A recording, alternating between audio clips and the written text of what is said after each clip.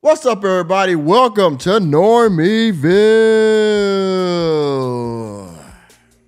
Well, we call you normies. Well, we are back on Zion Williamson's neck yet again. You all have heard about all the drama that's going on with his girlfriend and his side chick or side chicks, plural.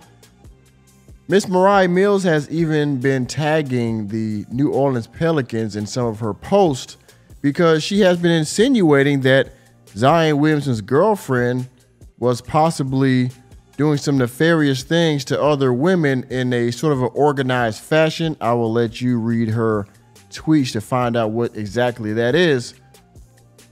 But for one, Zion Williamson has not been on the court very much. I would reference you to a video, which I will leave in the comments section, that I watched recently.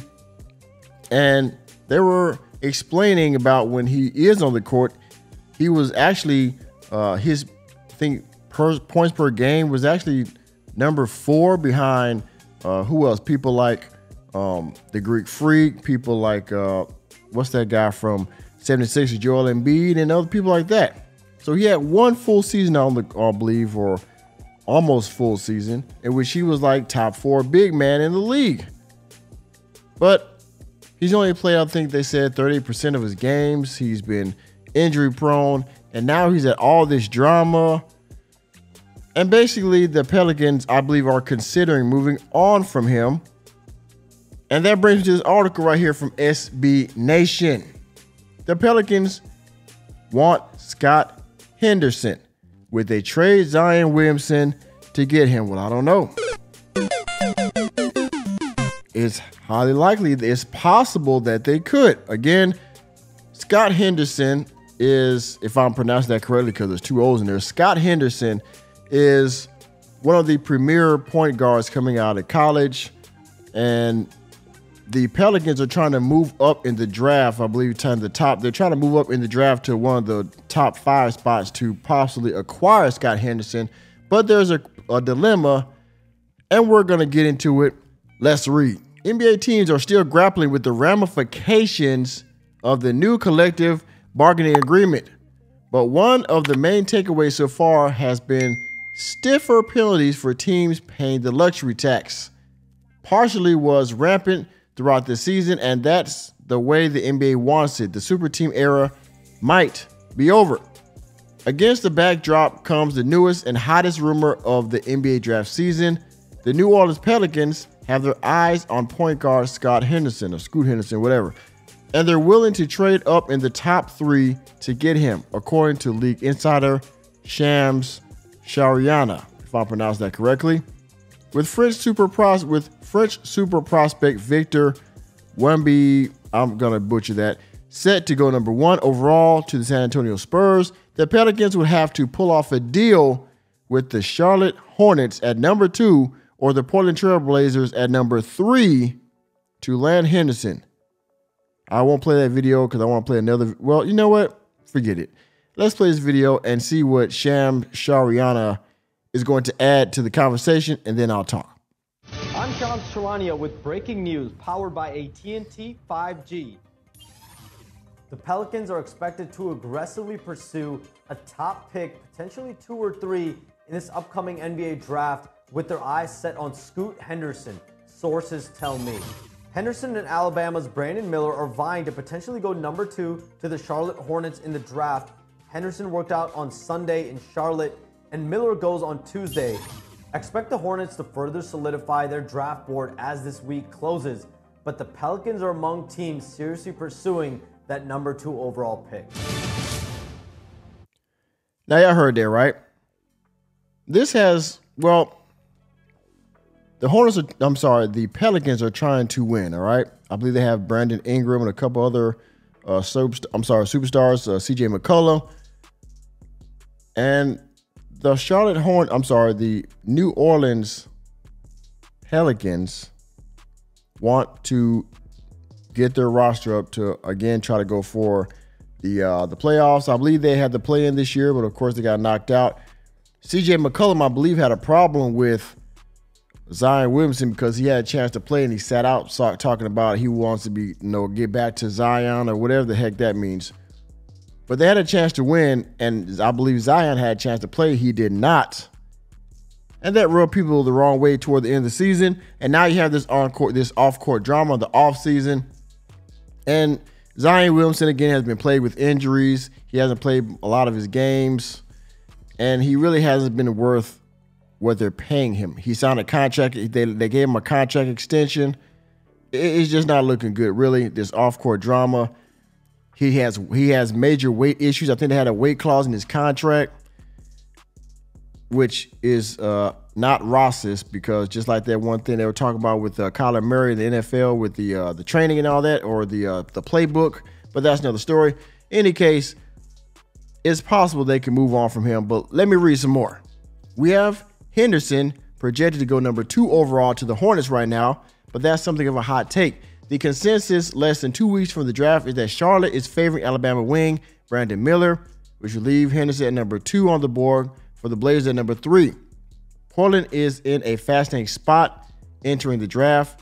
Superstar Damian Lillard wants the team to go all in to win right now, but it feels like the team is more than one move away from contention.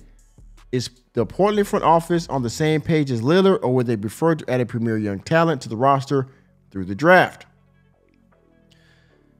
In addition to being a tremendous point guard and prospect, acquiring the rights to Scott Henderson comes with another level of benefit. He's cheap. NBA rookies play on the cost controller contracts for the first 4 years before they cash in, and the second contract are more modest than third contracts. Now here is the dilemma. And then we'll get to another video I want to play from clutchpoints.com. This brings us to the dilemma that the Pelicans are currently in. While the New Orleans is no super team, they didn't make the playoffs this year. Well, sorry, I didn't mean to lie to y'all. The Pelicans roster is about to get expensive, as detailed by team beat writer Shemet Dua. Okay. Dua hypothesized the Pelicans could be looking to break up the big three, Zion Williamson, Brandon Ingram, and CJ McCullough, to swap in a young talent with more punitive tax penalties looming. Days later, the team's interest in Henderson was reported. Column is not landing you Scott Henderson in a trade. So, would the Pelicans deal Zion Williamson or Brandon Ingram, which have more value to teams around the league? Again, if they dangle Zion Williamson out there, they might actually be able to move up in the draft if they trade him for a draft spot. See what I'm saying? So if they trade one or both of them, Brandon Ingram or Zion Williamson, which on the surface would be a more valuable trade, even though Zion Williamson is injury prone and he's fat, let's just keep it real, they can move up in the draft if they trade him, because another team will likely probably whip him into shape. He's comfortable there in New Orleans, but if he moves, then he might have to actually get in shape and try to get his body more conditioned, if you know what I mean. But let's go to clutchpoints.com.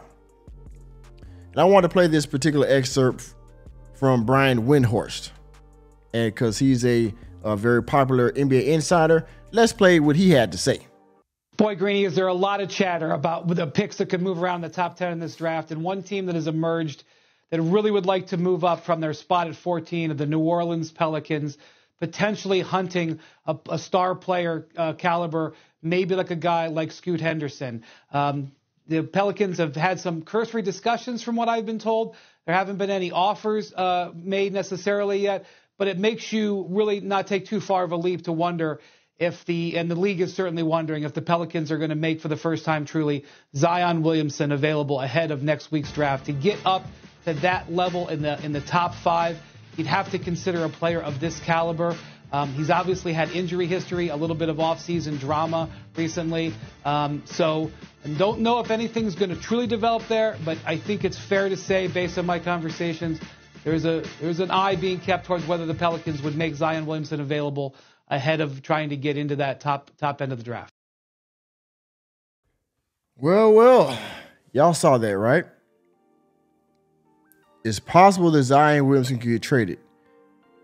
Now, this could have nothing to do with the off-court drama, but it's being mentioned. So by virtue of that, I believe that that might have something to do with it, or it might be his trade might be considered because of that, amongst all the other things. Again, his weight, his injury.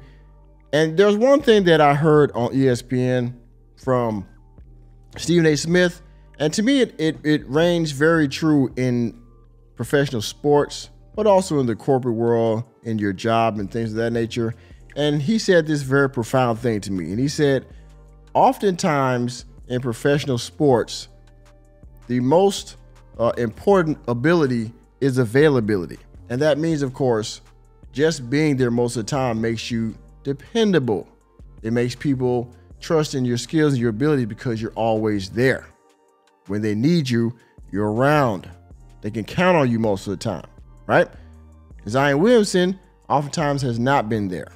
And when he was there, sometimes he wasn't in the best condition, right? He wasn't ready he wasn't ready sometimes physically to play, but he did. He put good numbers up, but look at him. His conditioning is very questionable at best.